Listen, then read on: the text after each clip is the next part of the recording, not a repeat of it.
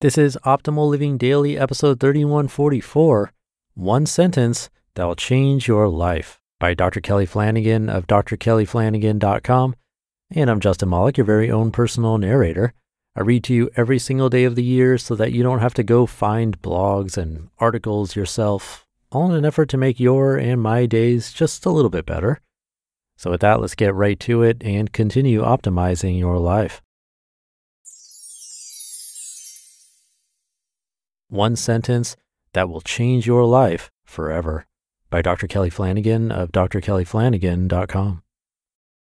I want you to memorize a single sentence because learning to live it will change your life.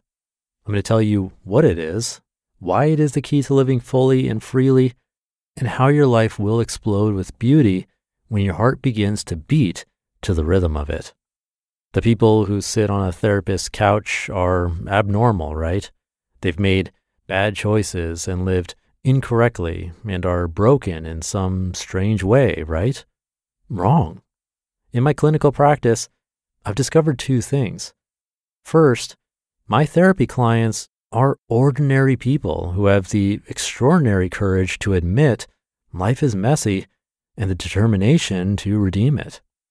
And second, the majority were not the bad kids on the playground. They were honor roll students and the quiet kids who got things done and the glue in their splintered families and the caretakers and the sacrificers and the forgivers and the obedient ones.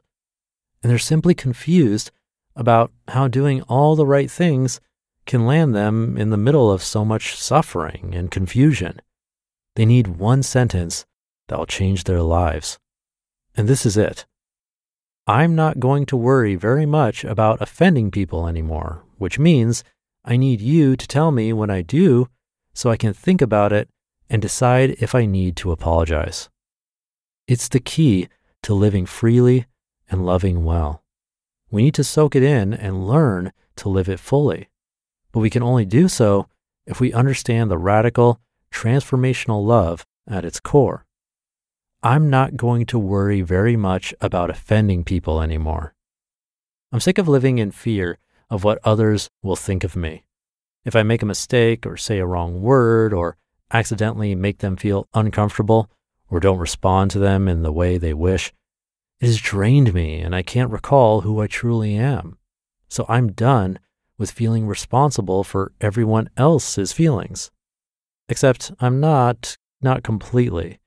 Because I'm human, and all healing takes time, and there will be moments when I'm ambushed by my old shameful worry, and I'll wonder if what I did and said is good enough for anyone. And I do love people and care about them. There'll be many moments when it's perfectly appropriate for me to be concerned about their feelings, and I don't want to lose that part of me, so I probably will continue to worry a little. Which means I need you to tell me when I do.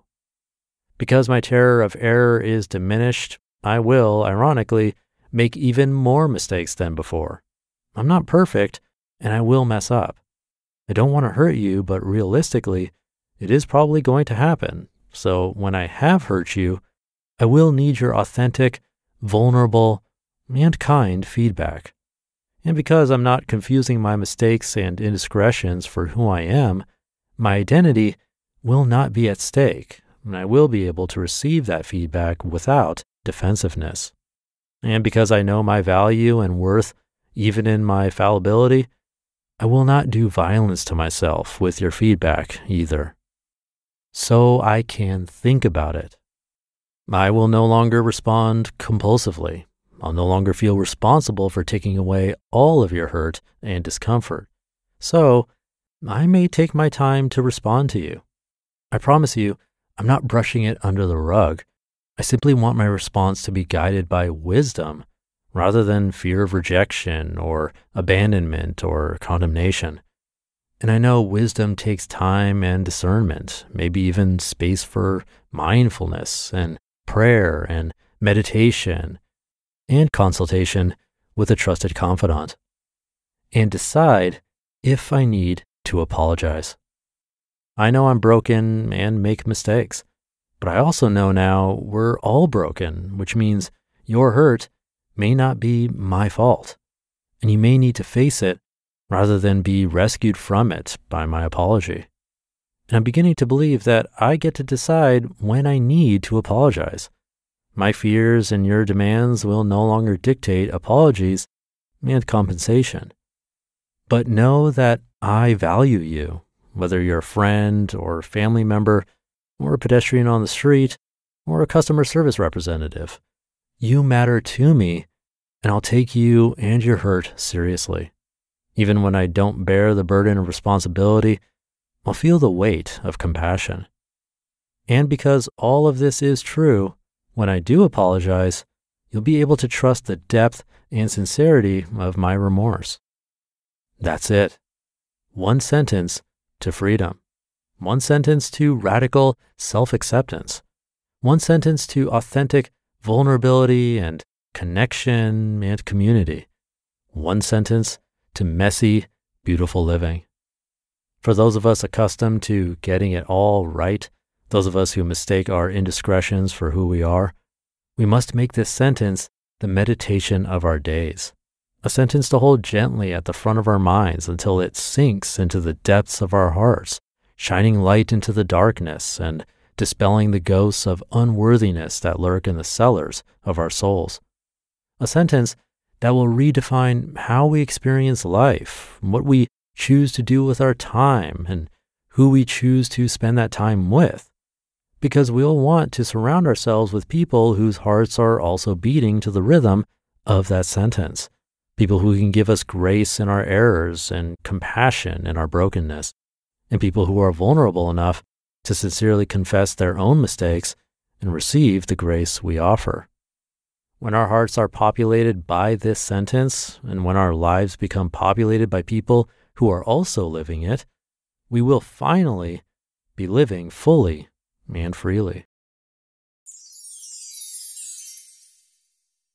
You just listened to the post titled "One Sentence That Will Change Your Life" by Dr. Kelly Flanagan of drkellyflanagan.com, and I'll be right back with my commentary.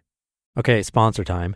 And instead of reading a script about Gusto's benefits, let's hear from small business owners, the people who use Gusto every day like me. Here's one. With Gusto, I think of payroll as a 30-second job. The website is so friendly and a joy to use. Friendly payroll? You don't hear that every day. Amy from Utah says, I love Gusto so much. They do our medical, dental, vision, and life insurance. It's so painless. It's like going to the spa.